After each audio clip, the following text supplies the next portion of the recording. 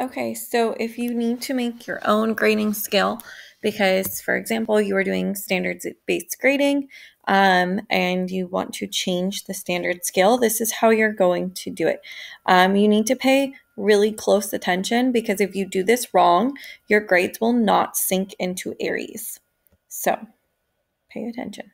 So you're going to go to grade setup, you're going to go to add, and you're going to add a scale. Leave it on percentage, and I'm going to call this like standard-based grading. I'm going to name it 2 because I already have one in there. You're going to add, so I'm going to add in my letter grades here. They do need to be the same letter grades that a typical scale has. So A, B, C, D, E, F. What's going to be easiest here is going to be use average for the letter conversion. So an A on our standard base is 85 to 100. A B is that 70 to 85. A C is the 55 to 70. A D starts at 40. And an F will stay at 0. So you can see it's auto-filling the max here. This letter conversion does not really mean anything. It just means that, say you were to use this scale for an assignment and then you select A on the assignment, now it's actually going to numerically process as a 92. I do not recommend doing that. I recommend for all of your assignments, use numeric. Okay, that way you can give percents. What this will do is then convert when your students have their final grade, say it's calculated and they are at an 82.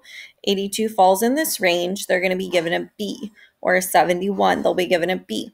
And that's going to pull into Aries. They will also see that as their final grade. So what you're going to do is save changes.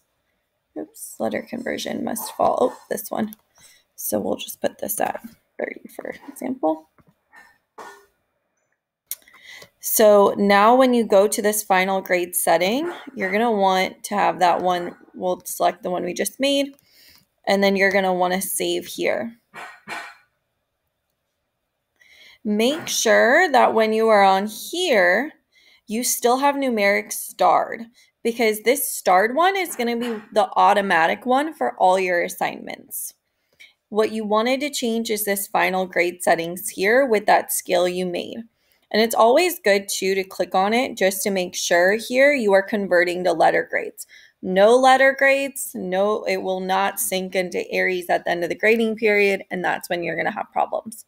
So that is how you will create your own scale though if you are not going to use 712 standard. If you use the standard scale, we already have that for you in there, 7th to 12th grade standard, and you can select it.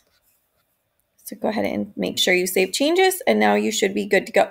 You will have to do that for each of your courses that you need that scale for.